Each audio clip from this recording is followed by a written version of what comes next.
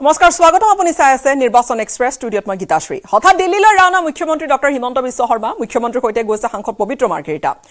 KAAC অৰ্থাৎ Karbi Anglong autonomous কাউন্সিলৰ CEM Tuliram ৰংহাঙো গৈছে দিল্লীলৈ সন্ধিয়া পুনৰ গুৱাহাটীলৈ উভতি আহিব মুখ্যমন্ত্ৰী প্ৰধানমন্ত্ৰীৰ আগমনৰ প্ৰাক্ষণত মুখ্যমন্ত্ৰী দিল্লীলৈ যোৱাটো বা দিল্লীলৈ ৰাওনাটো তাৎপৰ্যপূৰ্ণ হিচাপে বিবেচিত হৈছে দলৰ কেইবাগৰাকী জ্যেষ্ঠ নেতাক সাক্ষাৎ কৰিব মুখ্যমন্ত্ৰীগৰাকীয়ে উত্তৰ পূবৰ আন কেইখন ৰাজ্যৰ প্ৰাৰ্থিত্ব সন্দৰ্ভতো কৰিব আলোচনা অসমৰ প্ৰাৰ্থী ইতিমধ্যে ঘোষণা হ'ল কিন্তু উত্তৰ পূবৰ আন কেইখন ৰাজ্যৰ যি প্ৰাৰ্থী ঘোষণা সেয়া গুৰুত্বপূৰ্ণ সেই সন্দৰ্ভত আলোচনা হ'ব পাৰে আজি দিল্লীলৈ হঠাৎ ৰাওনা মুখ্যমন্ত্ৰী ডক্টৰ হিমন্ত বিশ্ব শৰ্মা মুখ্যমন্ত্ৰীৰ সৈতে গৈছে সাংসদ পবিত্ৰ মাৰ্ঘেৰিটা লগতে গৈছে কাৰ্বি আংলং অটোনমাস কাউন্সিলৰ কাৰ্বি আংলং স্বায়ত্তশাসিত পৰিষদৰ CEM তুলিৰাম ৰংহাঙো দিল্লীলৈ তেওঁ ৰাওনা হৈছে সন্ধিয়া পুনৰ গুৱাহাটীলৈ উভতি আহিব মুখ্যমন্ত্ৰী প্ৰধানমন্ত্ৰীৰ আগমনৰ প্ৰাক্ষণত মুখ্যমন্ত্ৰী দিল্লীলৈ ৰাওনা হোৱাটো তাৎপৰ্যপূৰ্ণ হিচাপে বিবেচিত হৈছে দলৰ কেইবাজনো জ্যেষ্ঠ নেতাক সাক্ষাৎ কৰিব মুখ্যমন্ত্ৰীগৰাকীয়ে উত্তৰ পূবৰ আন কেইখন ৰাজ্যৰ প্ৰাৰ্থিত্ব সন্দৰ্ভতো কৰিব আলোচনা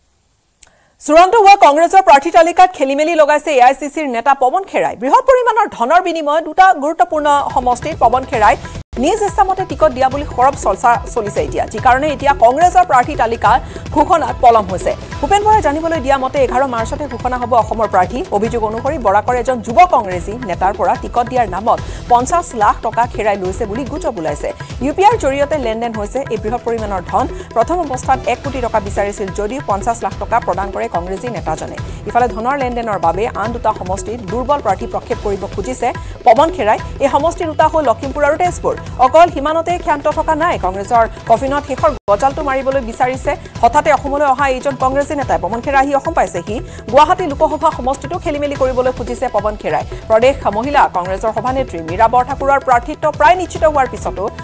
প্ৰাক্তন সাংসদ ডিজেন শৰ্মা গুৱাহাটীত আচলতে থিয় কৰোৱাবলৈ কৌশল ৰচনা কৰিছে এইগৰাকী নেতাই অতি গোপন বুজাবুজিৰে এনে নেতাসকলৰ সৈতে আলোচনাত বহিছে বুলিও কংগ্ৰেছৰ সূত্ৰৰ পৰা জানিব পৰা গৈছে প্ৰদেশ কংগ্ৰেছে প্ৰতিটো সমষ্টিৰ তিনিজনীয়া প্ৰাৰ্থী তালিকা AICCলৈ প্ৰেৰণ কৰাৰ পিছত দুদিন পূৰ্বে হঠাতে গুৱাহাটীলৈ অহা পৱন খেৰাই লগাইছে অংকটাও যি কাৰণে 11 মাৰ্চতহে অসমৰ কংগ্ৰেছৰ প্ৰাৰ্থী তালিকা ঘোষণা হ'ব যিহেতু কংগ্ৰেছৰ প্ৰাৰ্থী তালিকা পিছুৱাই আছে ঘোষণাৰ দিন ইতিমধ্যে পিছুৱাইছে কালিৰ দিনটোত ভূপেন বৰাই কৈছিল যে কংগ্ৰেছৰ প্ৰাৰ্থী তালিকাৰ বাবে যি ঘোষণা হোৱা নাই তেওঁলোকে ৰৈ দিছে কিয়নো এটা দলৰ সৈতে কথা বতৰা হৈছে কিন্তু কাৰণ কিবা বেলেগ হে নেকি গুৱাহাটীত কংগ্ৰেছৰ প্ৰাৰ্থী মীৰা বৰঠাকুৰ হ'ব পাৰে কিন্তু ইয়াতো কৰবাত অংক আউল লগাইছে নেকি কংগ্ৰেছৰ এই আলোচনা ব্যৰ্থ হৈছে আপ আৰু TMCৰ ইতিমধ্যে মিত্ৰতা যে আৰু সেই মিত্ৰ জোট হৈ থকা নাই সেয়া জল পটপট হৈ ওলাই পৰিছে কিন্তু চূড়ান্ত হোৱা কংগ্ৰেছৰ প্ৰাৰ্থী তালিকাত খেলিমেলি লগাই দিছে AICCৰ নেতা পৱন খেৰাই হঠাৎ গুৱাহাটী পাইছেহি AICCৰ নেতাগৰাকী বৃহৎ পৰিমাণৰ ধনৰ বিনিময়ত দুটা গুৰুত্বপূৰ্ণ সমষ্টিত পৱন খেৰাই নিজ ইচ্ছামতে টিকট দিয়া বুলি খৰব চৰ্চা চলিছে যি কাৰণে এতিয়া কংগ্ৰেছৰ প্ৰাৰ্থী তালিকা ঘোষণাত পলম হৈছে ভূপেন বৰাই জানিবলৈ দিয়া মতে 11 মাৰ্চতে ঘোষণা হ'ব অসমৰ প্ৰাৰ্থী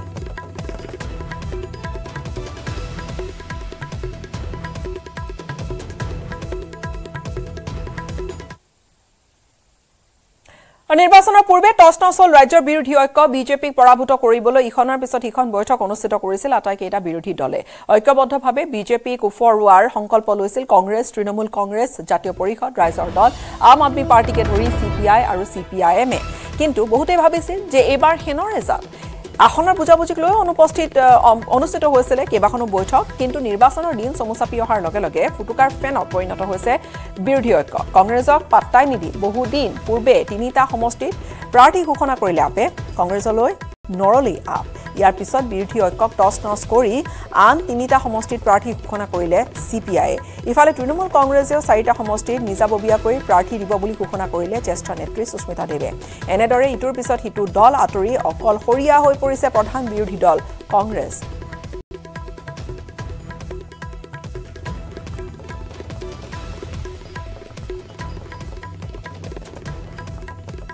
নিৰ্বাচনৰ পূৰ্বে টছ-নছ হ'ল ৰাজ্যৰ বিৰোধী ঐক্য বিজেপিক পৰাভূত কৰিবলৈ ইখনৰ পিছত সিখনকৈ বৈঠক অনুষ্ঠিত কৰিছিল ঐক্যবদ্ধ বিজেপিক উফৰাবলৈ সংকল্প লৈছিল কংগ্ৰেছে কিন্তু ৰাইজৰ অন্তত আচলতে এই ধৰণৰ খনৰ বুজাবুজিক লৈ যেহেতু বহুকেইখন বৈঠক হৈছিল কিন্তু নিৰ্বাচনৰ দিন চমুচাপি অহাৰ লগে লগে ফুটুকাৰ ফেনত পৰিণত হৈছে বিৰোধী ঐক্য এই মুহূৰ্তত আমি জ্যেষ্ঠ সাংবাদিক বলেন ভট্টাচাৰ্যৰ সৈতে পোনপটীয়াকৈ সংযুক্ত হৈছো বলেন কথা ঠিকে আছিল কিন্তু সকলোখিনি আছিল যেন কেমেৰাৰ সন্মুখত পোষ্ট দিয়াৰ বাবেহে বিৰোধী ঐক্য হৈছিলে ডাঙৰ ডাঙৰ তাত একেলগে বহি একেখন মঞ্চতে মন্তব্য কৰিছিলে কিন্তু মূৰকতে গৈ সকলো ফুটুকাৰ ফেনত পৰিণত হ'লকৈ বলেন নিশ্চয়কৈ গীতাশ্ৰী আসলে দেখিব পোৱা গৈছে যে প্ৰথম অৱস্থাৰ পৰাই আসলে যি আত্মবিশ্বাসেৰে আগবাঢ়িছিলে বিৰোধী ঐক্য মঞ্চ সেই ধৰণে যদি দেখিবলৈ পোৱা গৈছে কিন্তু তাৰ বিপৰীত এখন ছবি এই মুহূৰ্তত দেখিব পোৱা হৈছে আৰু সেই ধৰণে যদি চোৱা হয় তেতিয়াহ'লে দেখিব পোৱা গৈছে যে এটাৰ পিছত আনটোকৈ ৰাজনৈতিক দলে তেখেতসকলৰ নিজৰ প্ৰাৰ্থিত্ব তালিকা প্ৰকাশ কৰিছে প্ৰথম অৱস্থাত আপে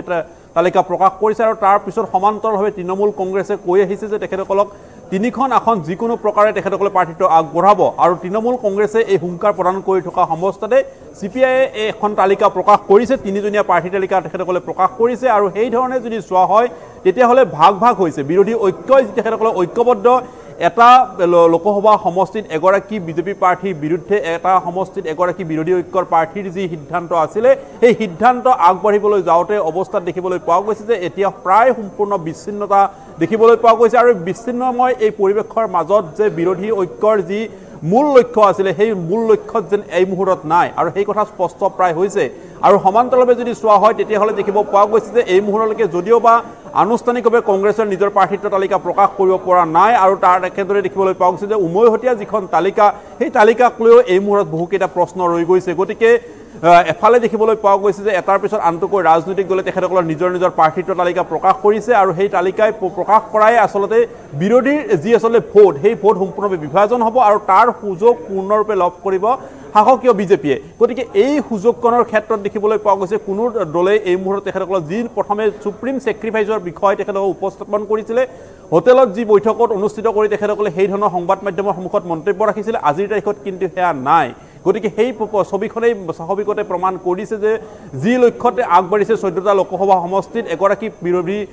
প্ৰাৰ্থী তেখেতৰ পক্ষেপৰ সিদ্ধান্ত আছিলে সেই সিদ্ধান্তৰ বিপৰীতে দেখিবলৈ পোৱা গৈছে যে এতিয়া ডিব্ৰুগড় সমষ্টিতে আমি দেখিবলৈ পাইছোঁ যে আপৰ প্ৰাৰ্থীগৰাকী থাকিব লগতে তেখেত অসম জাতীয় পৰিষদৰ প্ৰাৰ্থীও তাত অৱতীৰ্ণ হ'ব একেদৰে দেখিবলৈ পোৱা গৈছে গুৱাহাটী লোকসভা সমষ্টিৰ ক্ষেত্ৰত দেখিবলৈ পোৱা গৈছে তৃণমূল কংগ্ৰেছৰ সমষ্টিটোৰ প্ৰাৰ্থী হ'বলৈ আগবাঢ়িছে ইফালে কংগ্ৰেছৰ প্ৰাৰ্থী থাকিব আৰু আনফালে আপৰ প্ৰাৰ্থী থাকিব গতিকে এই ধৰণৰ এটা ফৰ্মুলা যি নতুন ফৰ্মুলা ইহঁতৰ দেখিবলৈ পোৱা গৈছে আটাইকেইটা ৰাজনৈতিক এই যে ফৰ্মুলা উদ্ভাৱন কৰি উলিওৱা হৈছে ইয়াৰ কৰবাত আচলতে তেওঁলোকক বেফুটলৈ ঠেলি দিয়া নাই জানো নিশ্চয়কৈ আসলে যি বিৰোধী ঐক্যৰ মূল লক্ষ্য প্ৰদেশ কংগ্ৰেছৰ সভাপতি ভূপেন বৰাই বিৰোধী ঐক্যৰ সভাপতিৰ দায়িত্বটো আছিলে গতিকে তেখেতৰ নেতৃত্বত উমৈহতীয়াভাৱে আটাইকেইটা ৰাজনৈতিক দলৰ যি সিদ্ধান্ত সেই ধৰণে আগ নাভাৰিলে আৰু দেখিব পোৱা গৈছে এক প্ৰকাৰ আটাইকেইটা ৰাজনৈতিক দল একত্ৰিত কৰাৰ ক্ষেত্ৰত সেই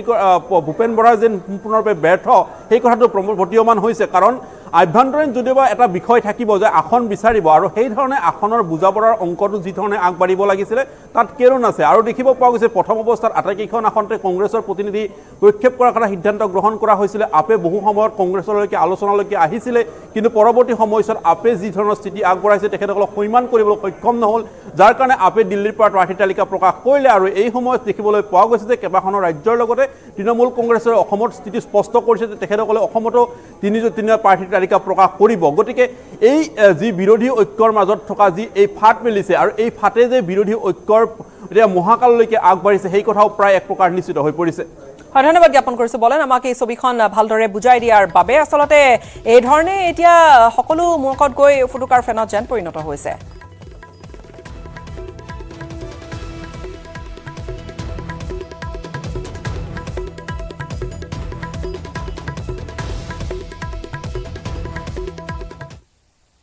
অসমৰ বিৰোধী ঐক্যত পুনৰ অঘটন ঘটিল আৰু বৰপেটা লোকসভা সমষ্টিৰ পৰা প্ৰাৰ্থী হ'ব অজাপৰ দুলু আহমেদ এই মুহূৰ্তৰ আন এক গুৰুত্বপূৰ্ণ খবৰ এক ব্ৰেকিং নিউজ অজাপ সাজু হৈছে এইবাৰ অজাপয়ে কেৱল আন এখন উজনি অসমৰ আসন বিচাৰি থকাই নহয় এইবাৰ বৰপেটা লোকসভা সমষ্টিৰ পৰা নিৰ্বাচন খেলিবলৈ সাজু হৈছে প্ৰাৰ্থী হ'ব অজাপৰ দুলু আহমেদ টিএমচি আপৰ পাছত এইবাৰ অজাপয়েও কৰি দিলে বিদ্ৰোহ অজাপয়েও অসম জাতীয় পৰিষদেও নিজাববীয়াকৈ প্ৰাৰ্থী থিয় কৰাৰ সিদ্ধান্ত লৈছে ইতিমধ্যে মনোনয়ন পত্ৰ দিবলৈ সাজু দুলু আহমেদ অসম জাতীয় পৰিষদৰ উপসভাপতি দুলু আহমেদ বৰপেটা প্ৰাৰ্থী ৰূপে চৰ্চাত CPIMৰ মনোৰঞ্জন তালুকদাৰৰ নামো আছে যেহেতু প্ৰথমে অংকটো বা কথাখিনি এই ধৰণৰ হৈছিল যে কংগ্ৰেছে এই আসনখন CPIMৰ সৈতে মিলি তাত খেলিব বা CPIMক এইখন আসন বৰপেটা আসনখনত খেলিবলৈ এৰি দিব কিন্তু তাৰ পৰা আৰু চৰ্চাটো আছিল একে ধৰণে বৰপেটাৰ বৰ্তমানৰ আচলতে বিধায়ক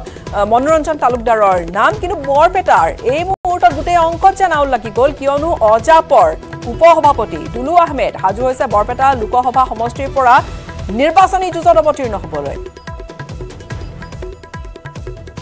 আমাৰ লগত এতিয়ালৈ তেনেকুৱা ধৰণৰ কোনো সিদ্ধান্ত হোৱা নাই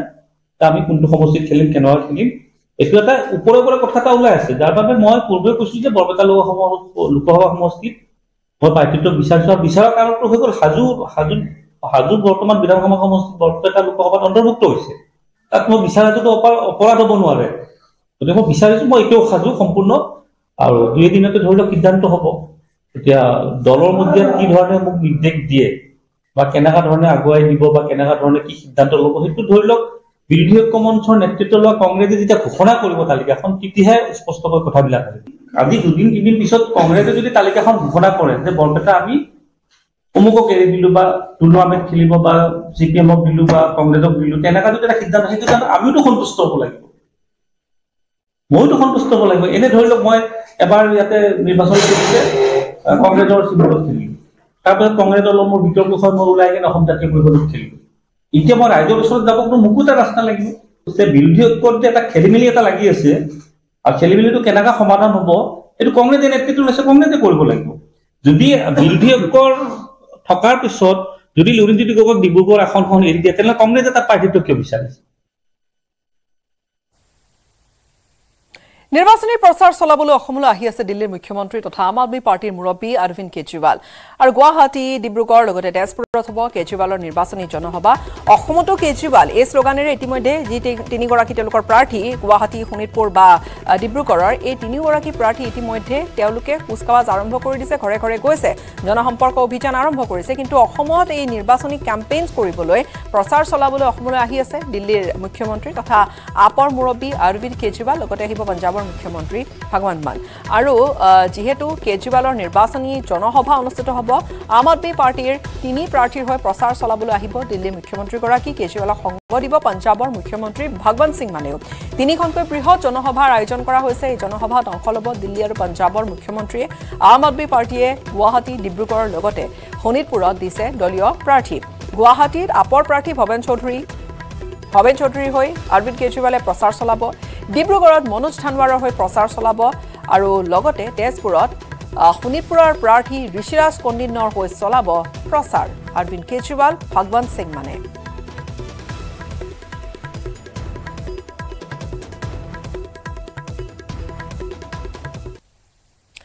ব্ৰেকিং নিউজ দিল্লীলৈ আজি নাযায় প্ৰদেশ কংগ্ৰেছৰ প্ৰতিনিধি আজিৰ CECৰ বৈঠকত উপস্থিত নাথাকে APCCৰ প্ৰতিনিধি 9 মাৰ্চৰ আবেলিহে ৰাওনা হ'ব দিল্লীলৈ অৰ্থাৎ আজি যোৱা কথা আছিল যদিও আজি দিল্লীলৈ নাযায় প্ৰদেশ কংগ্ৰেছৰ প্ৰতিনিধি আজিৰ CECৰ বৈঠকত উপস্থিত নাথাকে APCCৰ প্ৰতিনিধি 9 মাৰ্চৰ আবেলিহে ৰাওনা হ'ব দিল্লীলৈ আৰু যি কথা ওলাই আছে যে 11 তাৰিখে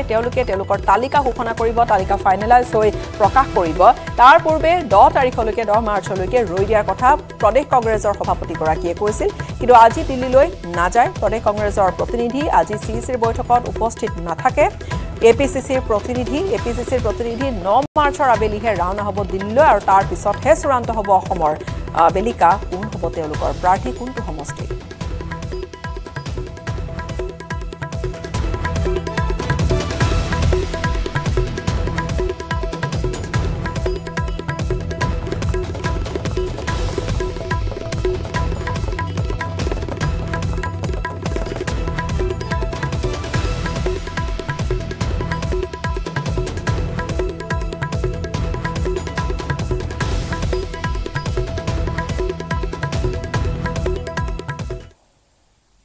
সুদীৰ্ঘ 15টা বছৰ সুদীৰ্ঘ 15 বছৰীয়া এটা অপেক্ষাৰ পিছত বা এটা বিৰতিৰ পিছত বিজেপি সংগ দিব বিজেডিয়ে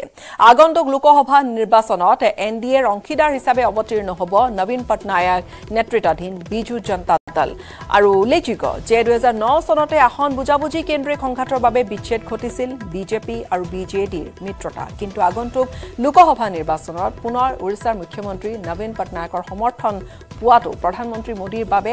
আন এক প্লাস পইণ্ট হিচাপে গণ্য কৰা হৈছে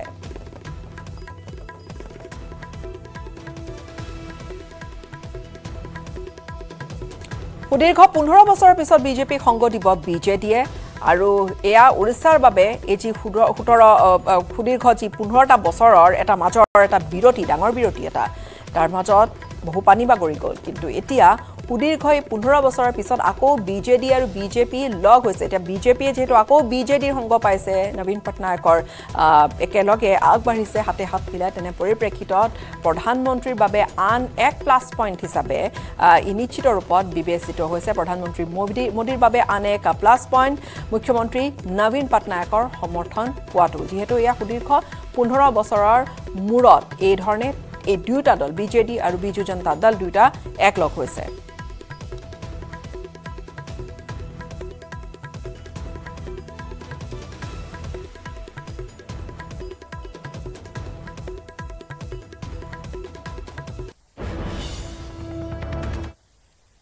ধুবুৰীত বিজেপি প্ৰাৰ্থী জয়লাভ নকৰে বুলি স্পষ্ট মন্তব্য মুখ্যমন্ত্ৰী কেৱল ধুবুৰীৰ বিজেপিৰ ভোট লোৱাৰ চেষ্টা কৰাৰ কথা ঘোষণা কৰিলে মুখ্যমন্ত্ৰী গৰাকীয়ে মোৰটো ধুবুৰীত কোনো ইণ্টাৰেষ্ট নাই আমি খালি ধুবুৰীত সন্মান প্ৰদৰ্শন কৰিম আমাৰ ভোটখিনি আমি ল'ম আমিতো ধুবুৰীত নিজে গতিকে এইটো আমাৰ কি কথা মই ইমান থিয়ৰি মই নাজানো মুঠতে মই জানো যে অসমৰ 3টা সমষ্টিত আমি নাই 11টা সমষ্টিত আমি আছো ইমানেই সিম্পল অংক গতিকে আৰু বাকি কোনে কাক আপোনালোকক কি বেসিক্যালি বোৰ আপোনালোকক বনাবৰ কাৰণে কৈ থাকে তো গতিকে আপোনালোকে বনে নবনে এটো আপোনালোকৰ কথা ইমান ডাঙৰ ধুবুৰীত গৈ ইলেকশন খেলি ইয়াত মোৰ ক্ষমতাচ্যুত হ'ব ডিলিমিটেশন হোৱাৰ পিছত অসমত 105টা সিটত কাৰো মাতেই নাই গতিকে তাৰ পিছত আৰু ক্ষমতা পাবৰ কাৰণে 63টাহে সিট লাগে আপোনালোকেটো ডিলিমিটেশনৰ ইম্প্যাক্টে বুজি পোৱা নাই আমি এনেকে গজাল মাৰি দিছো যে 105টা সিটত কাৰো কামেই নাই বিজেপিৰ গজাল নহয় অসমীয়া মানুহৰ গজাল আৰু মুখ্যমন্ত্ৰীয়ে কিছু কথা স্পষ্ট কৰি দিছে আৰু ইফালে কাইলৈ কাৰ বিৰুদ্ধে প্ৰতিবাদ কৰিব বিৰোধী ঐক্য মঞ্চই 9 মাৰ্চৰ হলনি 8 মাৰ্চত কৰিব এই প্ৰতিবাদ কলিয়াপৰতে প্ৰতিবাদ সাব্যস্ত কৰিব বিৰোধী ঐক্য মঞ্চই লখিমপুৰত এই ঘোষণা কৰিলে বিৰোধী ঐক্য মঞ্চই জাতীয় সংগঠন এটা সহাৰি জনাই এই সিদ্ধান্ত লোৱা হৈছে প্ৰধানমন্ত্ৰীয়ে সাক্ষাৎ দিলে 8 মাৰ্চতো প্ৰতিবাদ নকৰে বিৰোধী ঐক্য মঞ্চই ব্ৰেকিং নিউজ এই মুহূৰ্তত গুৰুত্বপূৰ্ণ খবৰ কাইলৈ কাৰ বিৰুদ্ধে সিএএৰ বিৰুদ্ধে যেহেতু আকৌ প্ৰতিবাদমুখৰ হৈ পৰিছে বিৰোধী ঐক্য মঞ্চৰ আকৌ প্ৰতিবাদৰ তেওঁলোকে হুংকাৰ দিছে কাইলৈ কাৰ বিৰুদ্ধে প্ৰতিবাদ কৰিব কাইলৈ কৰিব বিৰোধী ঐক্য মঞ্চই 9 মাৰ্চৰ হলনি 8 মাৰ্চতে প্ৰতিবাদ কৰিব কলিয়াপৰতে প্ৰতিবাদত বহিব বিৰোধী ঐক্য মঞ্চ লখিমপুৰত এই ঘোষণা কৰিছে বিৰোধী ঐক্য মঞ্চই আৰু জাতীয় সংগঠন এটা সহাৰি জনাই এই সিদ্ধান্ত লোৱা হৈছে প্ৰধানমন্ত্ৰীয়ে সাক্ষাৎ দিলে 8 মাৰ্চতো প্ৰতিবাদ নকৰে অৰ্থাৎ কাইলৈ প্ৰতিবাদ নকৰে বিৰোধী ঐক্য মঞ্চই বুলিও তেওঁলোকে কৈছে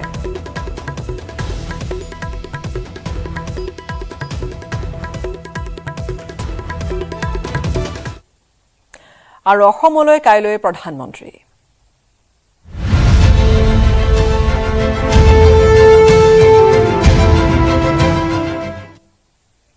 নিৰ্বাচনৰ আগে আগে দুদিনীয়া হুচিৰে কাইলৈ অসমলৈ আহিব প্ৰধানমন্ত্ৰী নৰেন্দ্ৰ মোদী আৰু কাইলৈ নিশা কাজিৰঙাতে কটাব প্ৰধানমন্ত্ৰী গৰাকীয়ে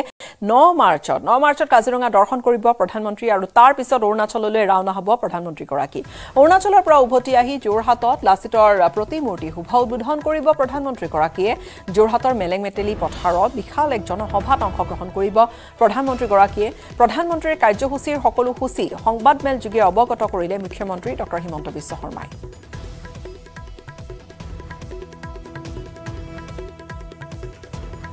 তাৰিখে প্ৰধানমন্ত্ৰী নৰেন্দ্ৰ মোদী ডাঙৰীয়া দুদিনীয়া ভ্ৰমণসূচীলৈ অসমত উপস্থিত হ'ব। অহাকালি 4 বজাত তেখেতে তেজপুৰ বিমানবন্দৰত অৱতৰণ কৰিব। বিমানবন্দৰৰ পৰা পোনে পোনে তেখেতে কাজিৰঙাৰ কহৰাত উপস্থিত হ'ব। নিশা কাজিৰঙাত তেখেতে কটাব আৰু সেই বিশেষকৈ সন্ধিয়া তেখেতৰ কোনো অনুষ্ঠান ৰখা হোৱা নাই। ৰাতিপুৱা 5:30 বজাতে তেখেতে কাজিৰঙা অভয়াৰণ্যলৈ যাব। পুনৰ সিদিনাখন ৰাতিপুৱাই অৰুণাচল প্ৰদেশলৈকে উভতি যাব কাজিৰঙাৰ পৰা আৰু অৰুণাচল প্ৰদেশত দুটা অনুষ্ঠান দুখন ৰাজহুৱা সভা বা দুটা অনুষ্ঠানত উপস্থিত থকাৰ পিছত তেখেত পুনৰ দিনৰ বা বিয়লি 1:30 বজাত যোৰহাটলৈ উভতি আহিব আৰু 1:30 বজাৰ পৰা তেখেতে যোৰহাটৰ হোলোঙাপাৰাত আমি নিৰ্মাণ কৰা হেলিপেডত অৱতৰণ কৰিব আৰু লাচিত বৰফুকনৰ প্ৰতিমূৰ্তি যাক আমি শৌৰ্যৰ প্ৰতিমূৰ্তি বুলি নামাকৰণ কৰিছোঁ, ষ্টেচু অফ ভেলৰ বা শৌৰ্যৰ প্ৰতিমূৰ্তি, তাক তেখেতে শুভ উদ্বোধন কৰিব।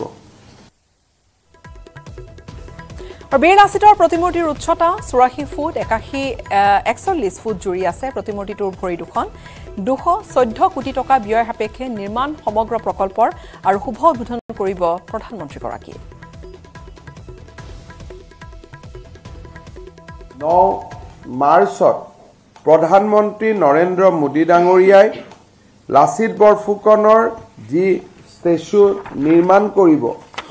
সেই বা শুভ উদ্বোধন কৰিব, সেই ষ্টেচুটোৰ হাইট হৈছে 84 ফিট। বিশিষ্ট স্থাপত্যবিদ ৰাম চুতাৰে এই প্ৰতিমূৰ্তি নিৰ্মাণ কৰিছে আৰু কেইবাজনো অসমৰ গৱেষকে প্ৰতিমূৰ্তিটোক প্ৰত্যায়িত কৰাৰ পিছত ই হোলোঙাপাৰত স্থাপন কৰা হৈছে। 125 ফুট উচ্চতাৰ এটা প্ৰতিমূৰ্তি বুলি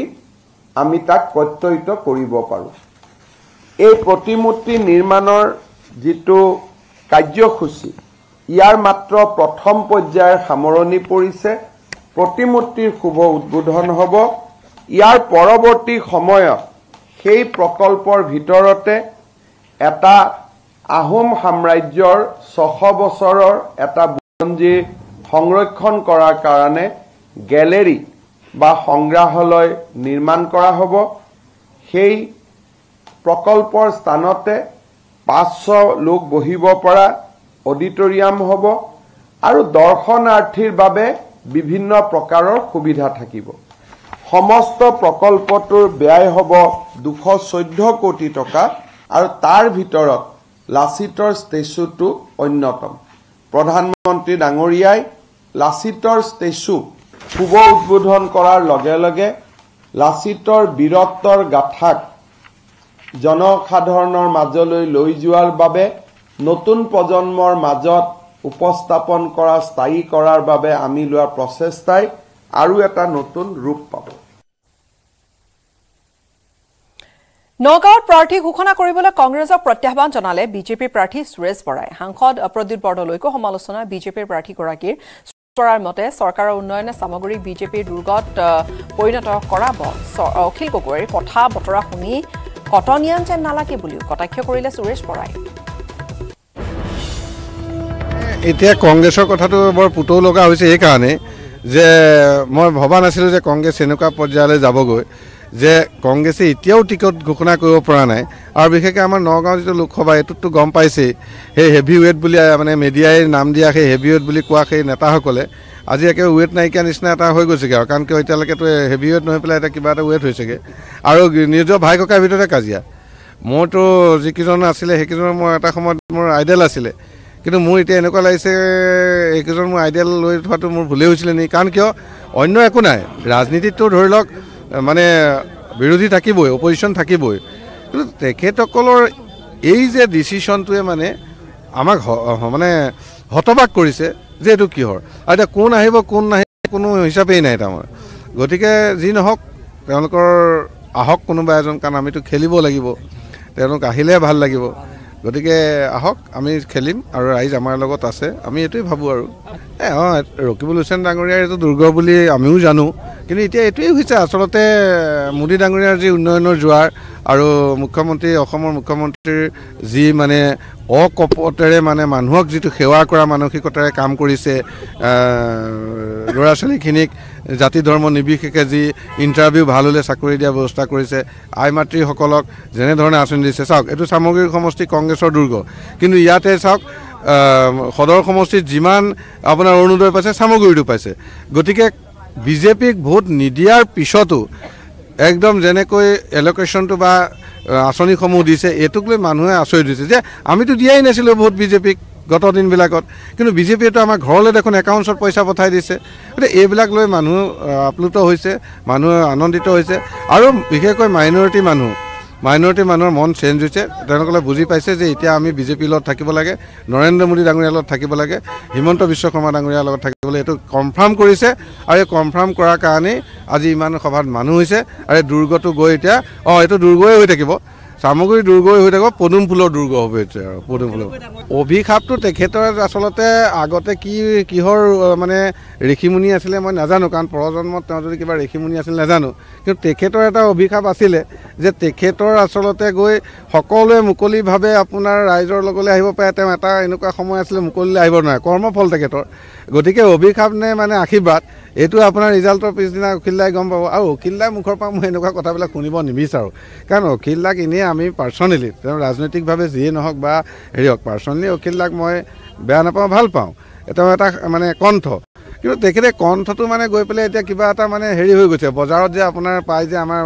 সপ্তাহী বজাৰত যে অলপ কণ্ঠ হয় সেই কণ্ঠ টাইপলৈ গুচি গৈছে এইটো হ'ব নালাগে আৰু তেখেত কটনিয়ান বুলি মই জানো কটনিয়ানৰ লেংগুৱেজবিলাক এনেকুৱা নহয় আপোনালোকৰ ঘৰৰ ওচৰত কটনিয়ান এজনক লগ পাবচোন তেওঁৰ কথাৰ ৱে অফ টকিঙৰ ষ্টাইলটোৱে বেলেগ এটা লিবাৰেল তেওঁ অখিল দা কি হৈছে মানে মোৰ সন্দেহ হৈছে যে আচলতে কটনিয়ান আছিল নে নাই এনেকুৱা এটা হৈছে কথাবিলাকৰ পায় দেই গতিকে মই ভাবোঁ অখিল দাই অন্য কথা কওক অখিল দাই কওক যে নহয় সেইটো যিহেতুকে 42% মানে মেজৰিটি হিন্দুৰ 58% মাইনৰিটি মুছলমানৰ সেই জেগাটোত বিজেপি কেণ্ডিডেটজন জিকাৰ সম্ভাৱনা নাই তেওঁ তেনেকৈ কওক সেইবিলাক যুক্তিগত মানুহেও বুজিব কিন্তু এনেও অন্য ধৰণৰ কিবা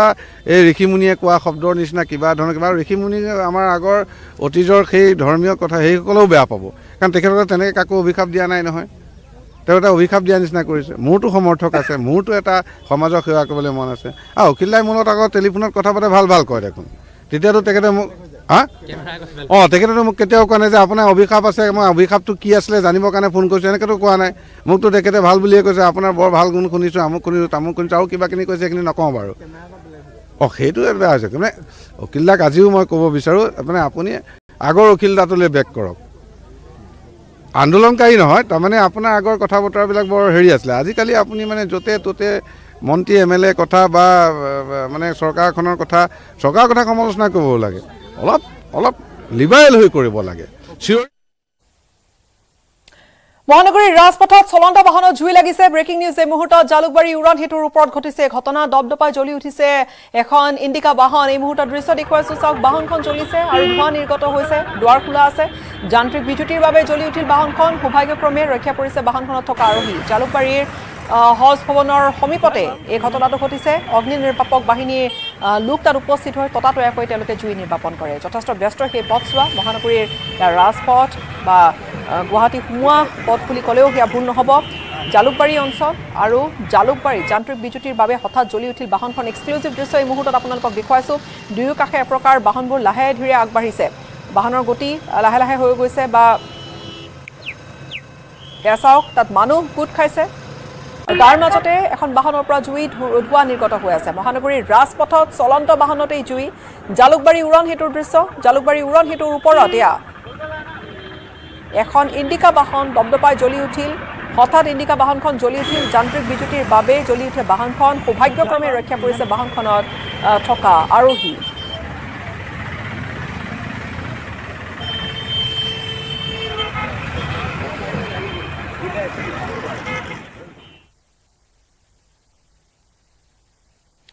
সংবিধানৰ ৩৭০ অনুচ্ছেদ আঁতৰাৰ পিছত দ্ৰুতগতিত সলনি হৈছে জম্মু কাশ্মীৰৰ পৰিস্থিতি ৩৭০ অনুচ্ছেদ আঁতৰোৱাৰ পিছত আজি প্ৰথমবাৰৰ বাবে শ্ৰীনগৰত উপস্থিত হৈছে প্ৰধানমন্ত্ৰীগৰাকী আৰু প্ৰধানমন্ত্ৰী মোদীক আদৰিবলৈ শ্ৰীনগৰত দেখা গৈছে ব্যাপক পোষ্টাৰিং বিকশিত ভাৰত জম্মু কাশ্মীৰ অনুষ্ঠানত অংশ লৈ ৫,০০০ কোটি টকাৰ প্ৰকল্পৰ আৰম্ভণি আৰু আধাৰশিলা স্থাপন কৰিব প্ৰধানমন্ত্ৰীগৰাকীয়ে প্ৰধানমন্ত্ৰীৰ আগমনক লৈ শ্ৰীনগৰত কৰা হৈছিল কটকটীয়া নিৰাপত্তা ব্যৱস্থা শ্ৰীনগৰৰ পৰিৱেশীয়া হয়তো আজি কিছু বছৰ আগলৈকে এই ধৰণৰ পৰিৱেশ এনেকৈ মানুহ গোট খোৱা পৰিৱেশ কল্পনা কৰাটো আচলতে হয়তো সপোনৰ অগোচৰ আছিল কিন্তু এয়া বাস্তৱ শ্ৰীনগৰ আজি সংবিধানৰ ৩৭০ অনুচ্ছেদ আঁতৰিল আৰু তাৰ পিছত এতিয়া শ্ৰীনগৰ দ্ৰুতগতিত শ্ৰীনগৰ আগবাঢ়িছে শ্ৰীনগৰ বা জম্মু কাশ্মীৰৰ কথা যদি কোৱা যায় দ্ৰুতগতিত এতিয়া বিকাশৰ দিশে আগবাঢ়িছে দ্ৰুতগতিত সলনি হৈছে জম্মু কাশ্মীৰৰ গোটেই পৰিস্থিতি আৰু ৩৭০ অনুচ্ছেদ আঁতৰোৱাৰ পাছত প্ৰথমবাৰৰ বাবে প্ৰধানমন্ত্ৰীগৰাকী শ্ৰীনগৰত উপস্থিত হৈছে প্ৰধানমন্ত্ৰীগৰাকীৰ উপস্থিতিক লৈ এই ধৰণে দেখা গৈছে সকলো উৎফুল্লিত আদৰণি জনাইছে প্ৰধানমন্ত্ৰী মোদীক আদৰিবলৈ শ্ৰীনগৰত ব্যাপক পোষ্টাৰিং লগতে বিকশিত ভাৰত বিকশিত জম্মু কাশ্মীৰ অনুষ্ঠানত অংশ লৈ ৫,০০০ কোটি টকাৰ প্ৰকল্পৰ শুভাৰম্ভণি আৰু আধাৰশিলা স্থাপন প্ৰধানমন্ত্ৰীৰ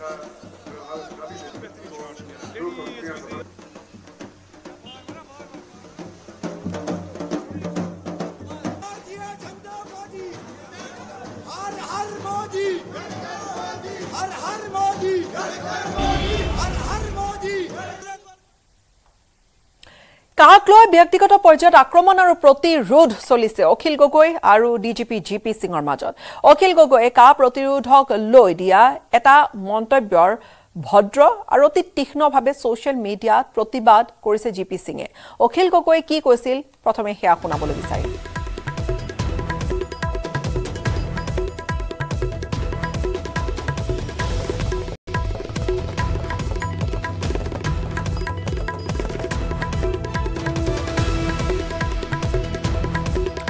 অখিল গগৈৰ মন্তব্যৰ প্ৰতিক্ৰিয়া প্ৰকাশ কৰি আৰক্ষী সঞ্চালক প্ৰধান জিপি সিঙে চলি থকা বিতৰ্কৰ মাজলৈ তেওঁৰ পিতৃ আৰু পূৰ্বপুৰুষসকলক টানি নানিবলৈ অখিল গগৈক অনুৰোধ জনায় প্ৰথমে আমি ভাষ্য আগবঢ়াম এক্স যোগে ডিজিপি সিঙে আক্ষেপ কৰি কয় যে তেওঁৰ কৰ্তব্য সম্পাদনৰ সৈতে অখিল গগৈ একমত নহ'ব পাৰে অথবা মতানৈক্য থাকিব পাৰে প্ৰথমে আমি অখিল গগৈ কি কৈছিল সেয়া আমি আগবঢ়াই লওঁ জিপি সিঙে ক'ত অধিকাৰ পালে যে তোমালোকে প্ৰতিবাদ কৰিব নোৱাৰিবা আৰু প্ৰতিবাদ কৰিলে সমস্ত ব্যয় তোমালোকে বহন কৰিব লাগে গণতান্ত্ৰিকভাৱে যদি প্ৰতিবাদ সাব্যস্ত কৰো তেতিয়াহ'লে ডিজিপি নালাগে ডিজিপিৰ বাপেকৰ বাপেক আহিও আমাক কোনো পধ্যে কেতিয়াও আমাক বাৰণ কৰিব নোৱাৰে ডিজিপিৰ বাপেকৰ বাপেক আহিও আমাক কোনো পধ্যে কেতিয়াও আমাক বাৰণ কৰিব নোৱাৰে আৰু অসমীয়া জাতিক ৰঙা চকু দেখুৱাবৰ কাৰণে জিপি সিঙৰ কোনো অধিকাৰ নাই অসমীয়াক ৰঙা চকু জিপি সিঙৰ দেখুৱাবলৈ অধিকাৰ নাই বুলি মন্তব্য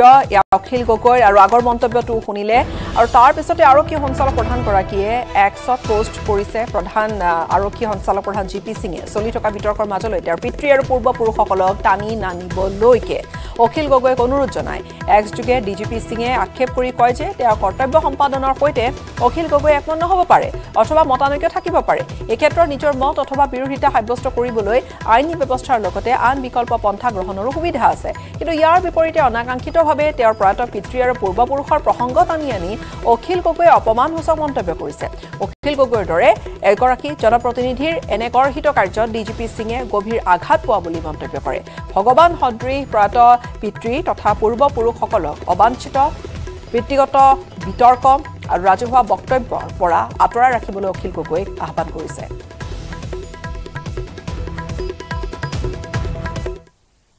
আৰু সিএৰ বিৰুদ্ধে আসুৰ প্ৰতিবাদী কাৰ্যসূচী শহীদ ন্যাসৰ পৰা হোৱা আসুৰ বাইক ৰেলীত কেইবা শতাধিক সদস্য অংশগ্ৰহণ কৰিলে তাৰ বিৰোধিতা পুনৰ হেয়া সক্ৰিয়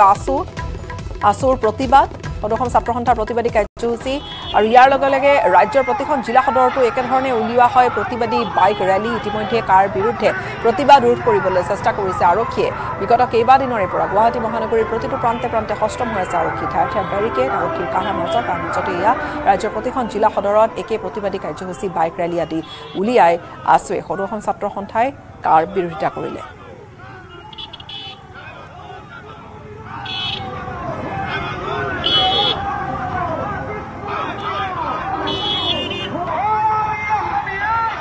কা মনা নাছিল কা নেমানে